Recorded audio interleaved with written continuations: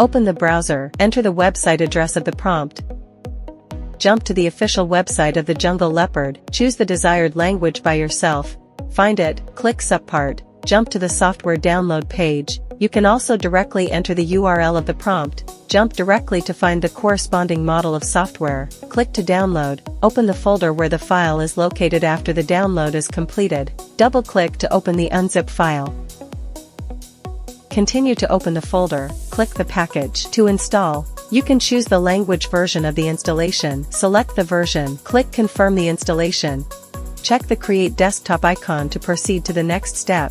Click the default installation. The installation is complete, click finish. You can directly open the software. In the software interface, you can also switch multi-language. Click to connect and start using the interface. The interface will display the parameters of various hardware. Click on the artboard icon below. On this page, you can change the preset theme. Click on the brush icon below to enter the custom theme page. Click on the new click on the background settings, select the video or picture you need. Click to save it. Click back to the artboard page. Now you can choose a custom theme. Support text to join and rotate the display angle. Installation and use tutorial is here.